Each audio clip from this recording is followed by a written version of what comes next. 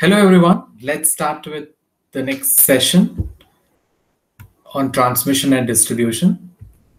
So the learning objectives of this particular session are you'll be able to find the value of inductance in a single circuit line, considering symmetrical and unsymmetrical spacing of the lines. And also you'll be knowing the need or the importance of transposition of lines, that is how would they affect the performance of the transmission line. So why is transposition of lines very important? And you will also be able to determine the value of inductance considering transposition of lines. So these are the learning objectives of this particular session. Let's start with the session. So before we actually start inductance of a single circuit line with symmetrical and unsymmetrical spacing, and also finding out the value of inductance in case of considering the transposition of lines. So let us know what actually is a single circuit line and a double circuit line, because you'll be given either a single or a double circuit line to determine the value of inductance. So just deriving it without knowing what these lines are will not make any sense. So to start with, let us know what is a single circuit transmission line.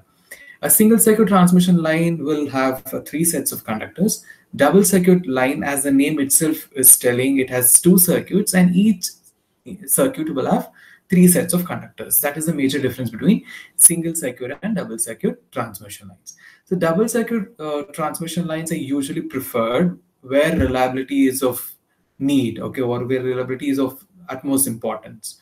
Okay, and the major advantages of double circuit transmission lines are they have the capability to transfer more power over a particular distance, and they will also be relatively cheap, and aesthetic point of view, sense is also better. So people usually prefer double circuit transmission lines, and they usually consist of double bundle conductors. So these are some of the basics or fundamentals pertaining to single circuit and double circuit lines. So let's start with the next part, that is to determine the value of inductance considering single circuit and double circuit lines for symmetrical and unsymmetrical spacing. So to begin with, it is inductance of single circuit three-phase transmission line with unsymmetrical spacing. As the name itself is telling, it is unsymmetrical spacing. The spacing between the conductors will not be the same. It will not be symmetrical, okay, or they will not be in symmetry. So this is the conductor, how you have dxy, dxz, and dyz in the diagram. So all the spacing between these three is not the same. That is the reason it is called as unsymmetrical. So you have ix, iy, and iz as these are the currents that are flowing in the conductor. Ix for x conductor, iy for y conductor, current for y conductor, and z for z conductor, iz for z conductor. So one simple thing, as you already know, when the current starts flowing through the conductor, obviously there will be magnetic field and flux linkages will be there. So with the same principle, we will start writing the expression as we have derived the expression in the last two sessions. In the similar ground, same formula, the fundamental or the expression, general expression is the same, but you are applying it for x conductor carrying current Ix, and y conductor carrying current Iy, and z conductor carrying current Iz. So the three conductors x, y, z as shown in the diagram is carrying currents Ix, Iy, and Iz. So you will assume that the radius of each conductor is r, and they are unsymmetrically spaced as shown in the figure. Radius of the conductor are the radius of this particular conductor as shown in the arrow will be r. This will also be r, and this will also be r. The flux linkage of conductor x due to current Ix, that is nothing but lambda x is nothing but the flux linkage. General expression is 2 into 10 power minus 7 into Ix. Ln of 1 divided by r dash is the distance. It's like how you have written in the last class. We have written distance of conductor x with respect to x is dxx. Then you have dxy and dxz. Okay. So first you have x conductor, y conductor, and z conductor. The distance of this is the first thing that you should take. X with respect to x, and x with respect to y, and x with respect to z. Okay, so x with respect to, as you know, it is r dash. I have explained that is nothing but fictitious conductor or a imaginary conductor, and the distance between x and y is dxy, and x and z, conductor x with respect to the other, the last one is xz. So this is the general expression. So similarly, flux linkages of conductor y and z is written in the similar manner. So its flux linkage y is nothing but 2 into 10 power minus 7 ix. It is xy with respect to x initially, and since you're considering y here, which is y with respect to y, so it is r dash. When you consider a conductor distance with respect to its own, it is nothing but imaginary or fictitious. So in that case, you should consider the radius as r dash, and y with respect to z. Similarly, the last case is 2 into 10 power minus 7. What will be the case over here? You can just note z with respect to z. That is the reason at the place of z, you have r dash. Okay, the remaining is z with respect to x and z with respect to y, and z with respect to z is r dash. Here it is y with respect to y, and previous case it was x with respect to x. Okay, let's see what exactly. Since the inductance is the flux linkage per ampere, as already explained in session 1, it is you can observe over here is flux linkages of each phase is not the same. Therefore, inductance of each phase will obviously be different. Okay, each phase, if the flux linkages is changing, obviously inductance will change, because inductance is nothing but flux linkage is divided by the current. So different inductance in each phase will lead to an unbalanced circuit. So as a result, transposition is necessary. We will see what exactly is transposition. To avoid problems that occur in an unbalanced circuit, you prefer transposition. So transposition will balance the inductances. The problem in the unsymmetrical spacing is, since the distance is changing with respect to the conductors, obviously inductance will change. That is, lambda x, lambda y, lambda z will be different. If lambda is nothing but what? Flux linkages. If that is different, inductance is nothing but flux linkage by current. Inductance will also change. This uneven distribution of uneven values of inductance is making the circuit unbalanced, which leads to so many other problems, which we'll discuss when we actually get into transposition. So transposition is usually preferred to balance the inductances. So we will move on to the next part, that is transposition of lines. What exactly is transposition? How will you transpose the conductor? So now you saw there was unsymmetrical spacing. So how will you transpose a conductor? It's nothing but you're rotating the conductors, which will result in the conductor or phase being moved to the next physical location in a regular sequence. It's like cyclic symmetry. Simple thing, as in maths you would have studied in your basic maths 10th standard or in 12th, cyclic symmetry. You will be replacing x, y, z if there are 3 conductors. After z, what will you get? You will again get x, y, and z. So it's cyclically symmetry. So the transposition is you are rotating the conductor in this manner, in this fashion. You will be rotating the conductors. But that will give you transposition. We will see that with respect to a diagram. So in electrical power transmission line, conductor arranges unequal space. Usually it will be unequal spacing, will be all practically that will be there. It may not be balanced all the time. So as a result, voltage drops will also not be the same. To eliminate this effect, how are they eliminating this? They are interchanging the conductor position. As I said, cyclic symmetry is a method that is followed. So they are interchanging the conductor position. That interchanging of conductor position is nothing but transposition of lines. See, position, you have trans. So you're interchanging the position. That is the reason it is called as transposition or transposed conductor. So when do you prefer transposition? When the transmission line length is more than 100 kilometers, as per the electrical requirements, it is recommended that the 3 phases need to be transposed. The line length is 100 kilometers. It's definitely recommended to transpose the conductor. Okay. So this transposition arrangement is much necessary when there is a capacitance between the power conductor, because the dielectric medium you will also have capacitance. So again, you will be studying when we start determination of capacitance, how would transposition affect in that particular case.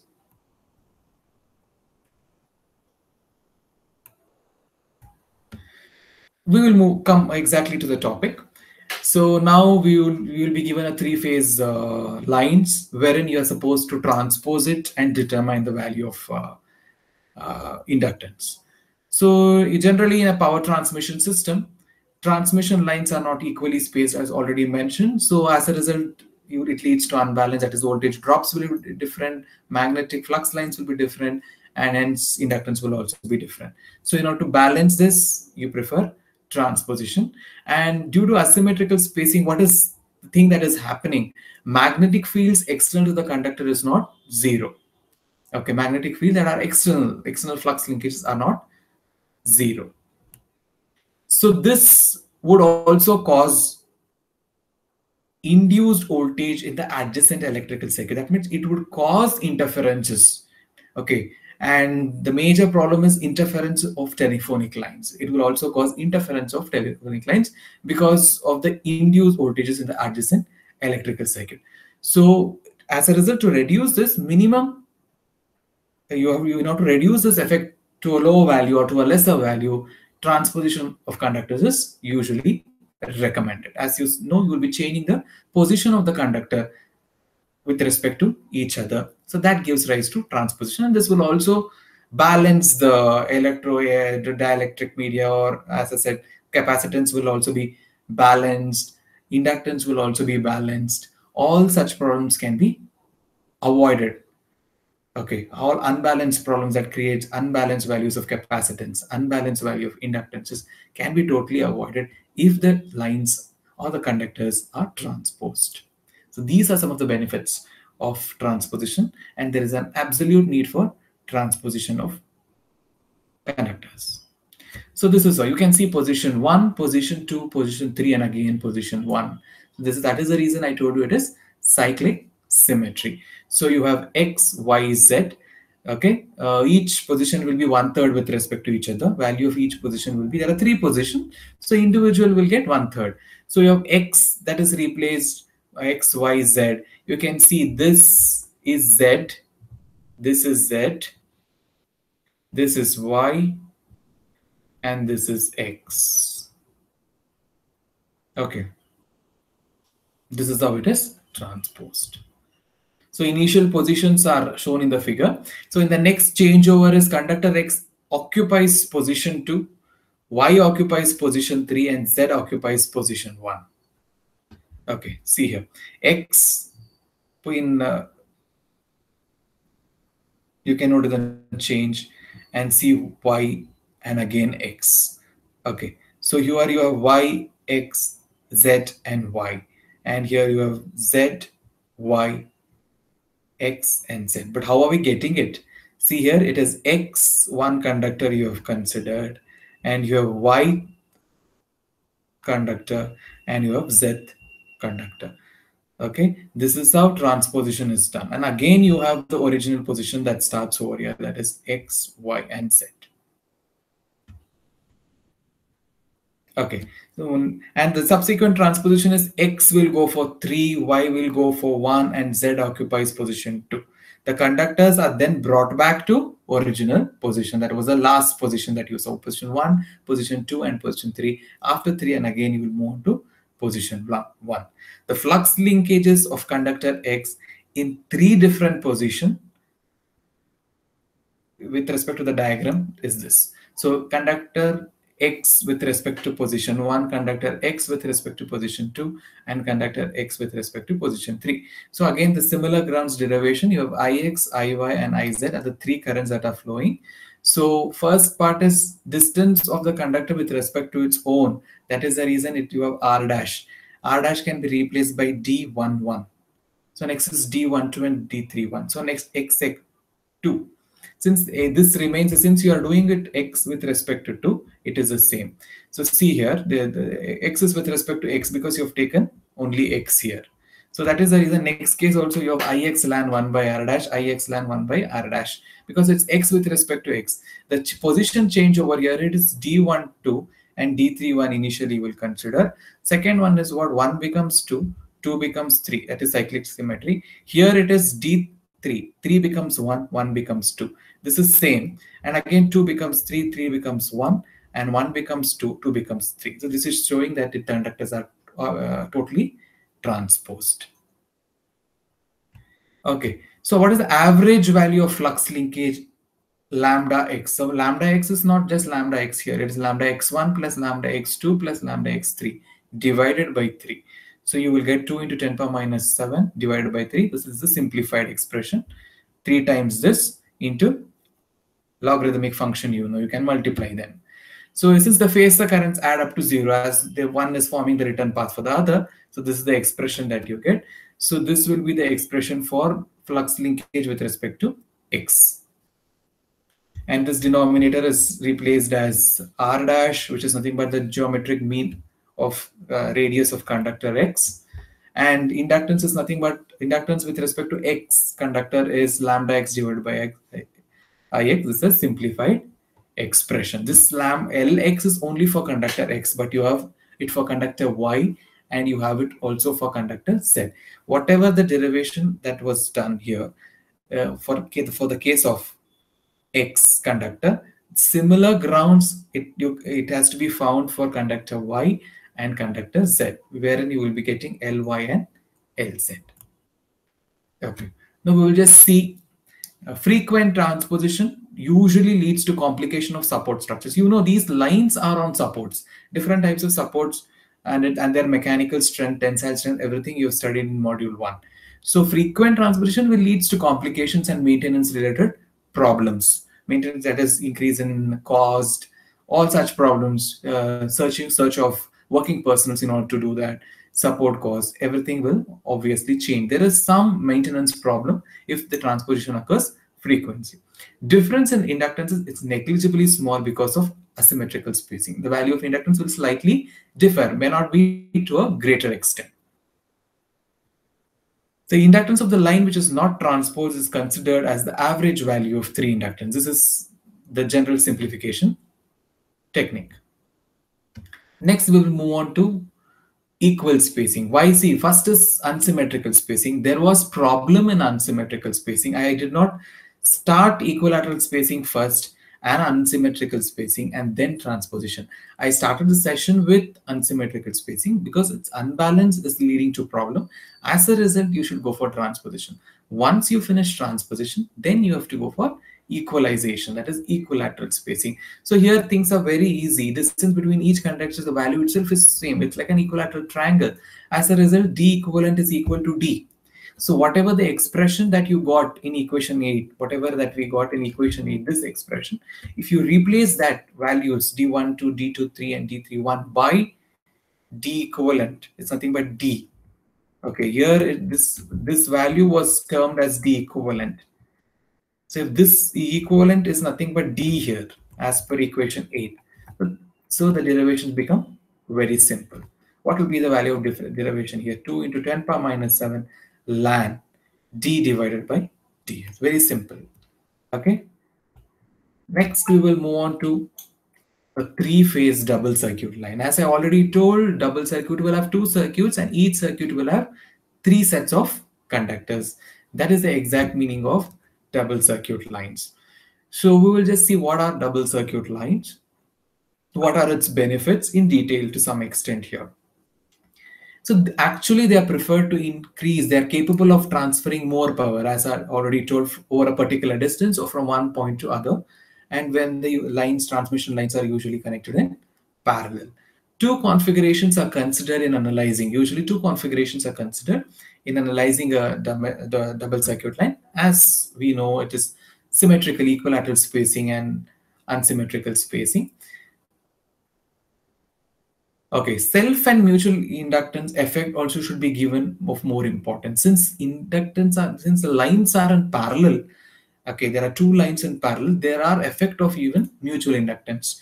The induced EMF in one should not affect the other one, so that should not lead to major problems. So as I said, in this particular case, self and mutual inductance effects will be more if the circuits are on the same towers than on different towers. If these double circuit lines are on the same tower, these effects would be more. So that will also you need to take into consideration. Okay, but if there are different towers, it will be there, but the effect will be not that significant. As a result, we need to separate the individual conductors of a phase and keep the between the phase as small as possible. The remedy to now to avoid the self and mutual inductance effects on these conductors if they need to be separated. That is separation of individual conductors of a phase, and some distance between the phases has to be made as minimum as possible. So this is a double circuit line. The way the conductors are scattered, this is how. So you have x, y, z here, and then you have x dash, y dash, z dash. So this is the actual diagram of double circuit lines. Three-phase double circuit lines. So now we are considering inductance of a three-phase same double circuit line with symmetrical spacing. So now the first thing that comes into our mind, so it's drawn, it is placed. So for a triangle is not considered over here. You have considered a regular hexagon. Conductors must be placed at the vertices of a regular hexagon in order to analyze this. Vertices of a regular hexagon as shown in the figure. So you have conductors x, y, z belong to one circuit as already mentioned here, and x dash, y dash, z dash belong to the second circuit. That is the reason it is called as double circuit lines. Okay, x, y, z and x dash, y dash, z dash, a double circuit line where x, y, z denotes the respective phases of the system.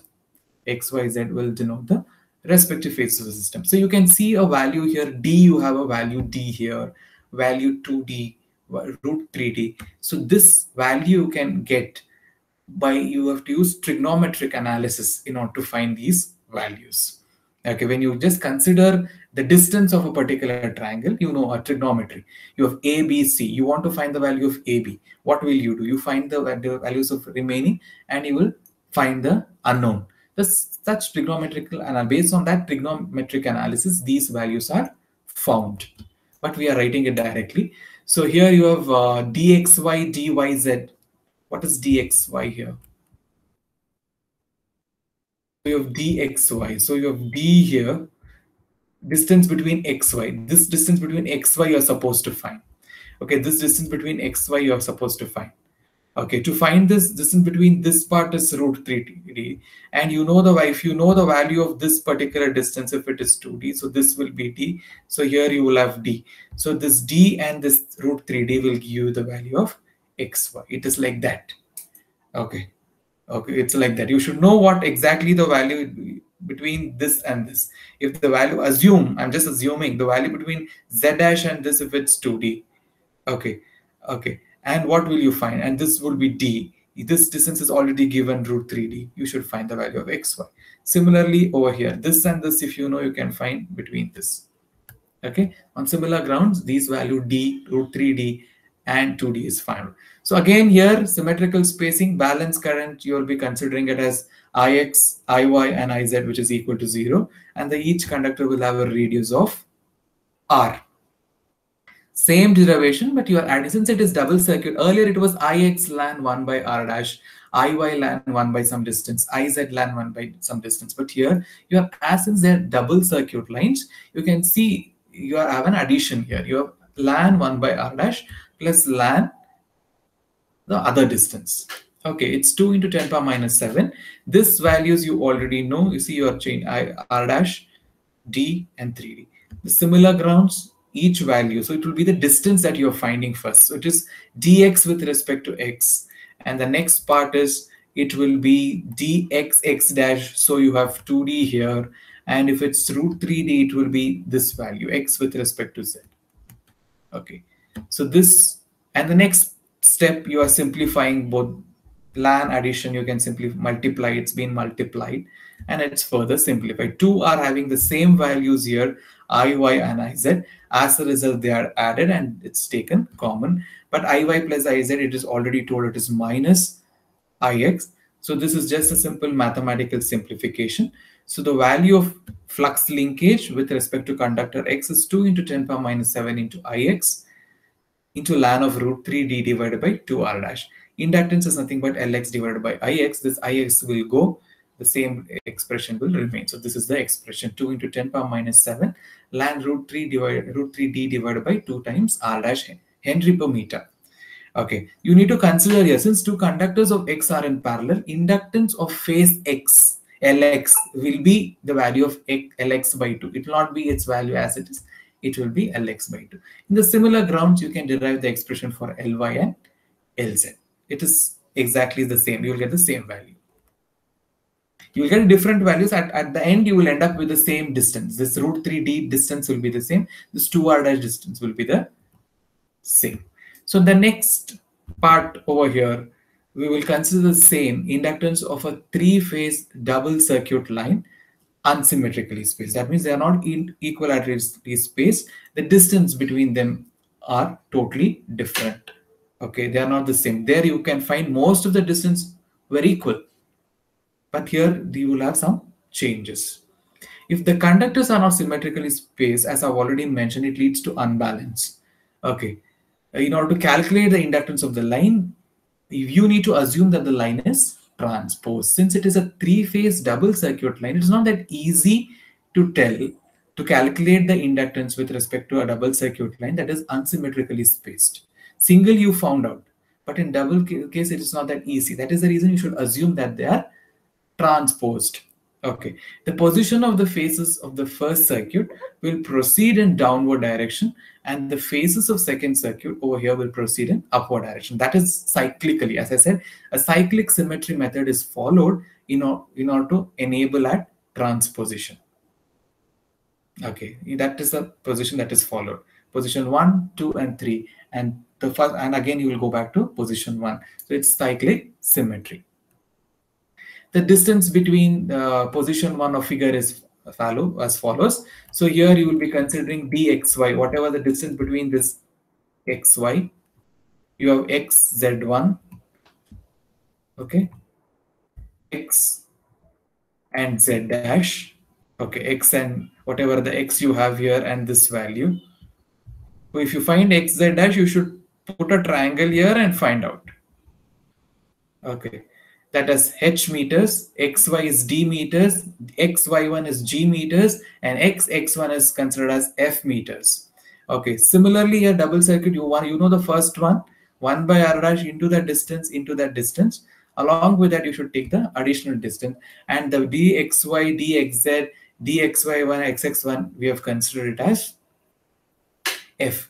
Similar, I'll just explain it for here. It is ix ln 1 divided by dxx plus ln 1 divided by dx1. x1 is nothing but f. Similarly here, iy ln 1 divided by d. It is x with respect to y, and it is x with respect to y1. So y1 is g, x with respect to y is d. Similarly here, z with respect to x. Okay, z with respect to x over here is d plus 3d. You will get, it is z with respect to, yeah, you will get with 2d. 2 times you need to add. Where is 2d here? Okay. Yeah, z, this one with respect to this. So you will be adding it. So if that is the case, you will have 2 times d. xy is d. Addition of that, you will get one more d. And it's nothing but xz1. So here it is xz. Here it is xz, and here it is xz1. So what is xz? Xz is this. X, y, z. You know xy is d. Obviously, yz will also be an addition of that. Okay, xy is d, xz is d plus d, 2d. And this is nothing but xz1. Same thing, whatever you have written. We have written it for the sake of simplicity, to avoid lot many equations, it's been reduced. Once if you write, the rest remain the same. And the next part is obviously the simplification. So you have denominators addition. So ln, that can be easily multiplied. And common has to be brought. So common has to be brought together here, wherever you find common values. So average flux linkages of conductor X, you will be getting it as flux linkage of X1, flux linkage of X2, and flux linkages of X3. You are dividing it by 3. So this will be the simplified expression. So all addition part, wherever like terms are there, that is brought together, and they are being segregated to one part. And over here, after segregating it in one part, common terms are again brought in, combined. After that, you know ix plus iy plus iz is equal to 0. So iy plus iz is nothing but minus ix. So again, it got further simplified as this. So this is the final expression, 2 into 10 power minus 7 ix ln whatever the value in the numerator and denominator. So this is nothing but flux linkage. Obviously, inductance will be lambda x divided by x. So this is a simplified expression, and here inductance of phase x will be Lx by 2. Okay, so this is inductance of a double circuit line that is unsymmetrically spaced. You are assuming, to find the unsymmetrical spacing, you assume that the double circuit lines are transposed. Okay, so this is with respect to the finding of the values of inductance considering single phase circuit lines and double circuit lines. And we also got to know the importance of transposition of lines, how transposition of lines are important. If they are not transposed, what will be the consequence, and the advantages of double circuit lines, why are double circuit lines preferred over single circuit lines. All that I hope that you have got to know in this particular session. Thank you.